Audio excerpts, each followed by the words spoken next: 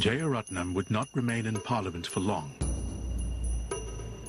In 1986, he was prosecuted over a false declaration of accounts by his Workers' Party. He was fined and sentenced to a month in Queenstown prison.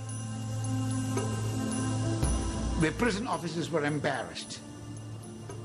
They knew about me, but I didn't get any preferential treatment. It was grim. As a convicted criminal, Jeyaretnam had to give up his seat in Parliament. But Singapore was a Commonwealth country, and the last court of appeal was still in London. With the law lords of the Privy Council. In 1988, they heard Jeyaretnam's case and overturned the conviction, describing it as a grievous injustice.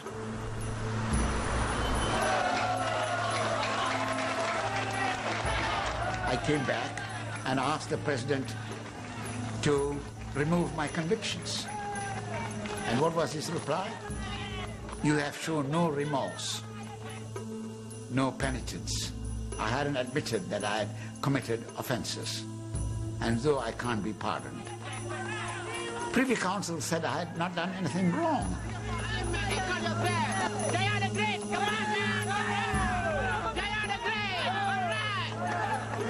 Eventually, Jeyaretnam did return briefly to Parliament, but his career was dogged by a series of complex lawsuits brought against him by the leaders of the PAP.